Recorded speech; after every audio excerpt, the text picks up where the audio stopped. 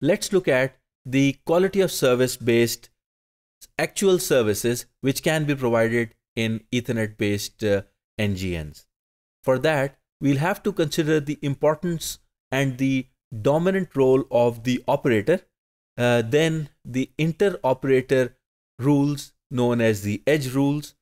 Then we are going to look at the services specifically, and then the traffic classes.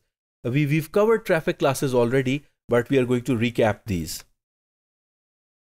So all the QoS services are actually operator based. It means a user belonging to a certain operator may request QoS based service provisioning from the native operator.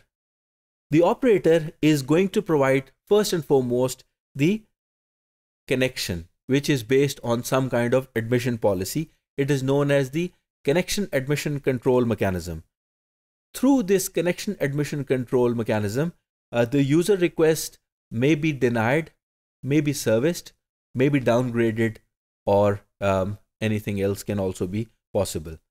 Then we have the parameters which are also set or adjusted by the operator. So the operator beyond doubt is the most dominating player in this thing, of course after the user, because the user actually has some kind of service level agreement with the provider.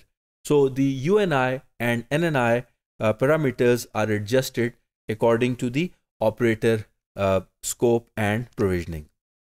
Then we have the concept of application of rules between the network, two different networks, or at the network boundary. So the edge network nodes are the ones which lie between the access and core boundary. So these nodes are very critical because when a homogeneous network is there, then this quality of service provisioning is an issue that is homogeneously or seamlessly handled. But once we are crossing the boundaries, then the edge network nodes have to have a role to play. So these edge nodes apply certain rules which are certainly through the understanding and mutual consensus of both the access and core network operators. So these edge rules actually are based on traffic treatment, from measuring the traffic to regulating the traffic to just marking the traffic, or in the worst case, dropping traffic altogether. The QoS services, which are based on these functional aspects we've just discussed, can be categorized into an exhaustive list, but from the brevity point of view, the QoS service types for Ethernet are regarded as best effort being the simplest and the lowest in quality, followed by gold and premium being the best of all. These are categorized or classified on the basis of the traffic parameters, which have their own quality related attributes, the edge rules which are applied at the boundary, the bandwidth allocation or the bandwidth profile that we've discussed, and to which particular QoS class of the ITU does this service type belong to. So we have the premium service, for instance, which has constant bit rate. It has a committed burst size, that is, a burst is a sudden upsurge of traffic, which is certainly a deviation from a constant bit rate.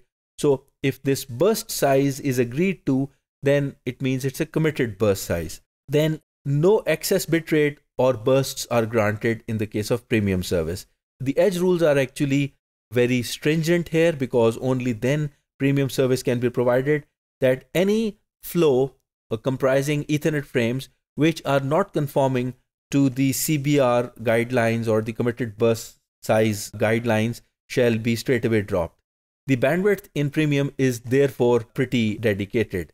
The QoS classes for IP traffic by ITU can be class 0, 1, 6, and 7. We've discussed all these, but we are going to recap them shortly.